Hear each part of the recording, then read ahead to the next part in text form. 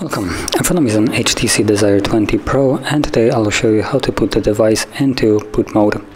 Now before we get started, we will need a cable that is used for charging, and you want to plug it into your computer. And from there, once you have that ready, simply hold the power key and select power off. Once the device shuts off, all you need to do is hold volume up. So while holding volume up, you're gonna plug it in. And you wanna keep holding volume up till you see recovery mode. And there we go.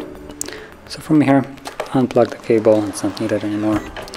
And select the second option using volume keys, so volume down to bootloader, and then press power key. Give it a moment, and we're now in the boot mode.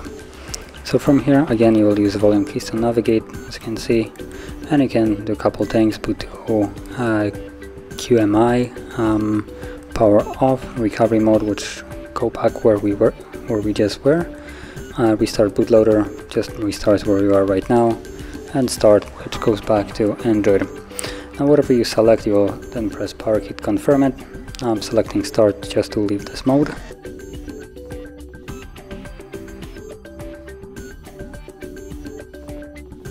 And let's give it a moment.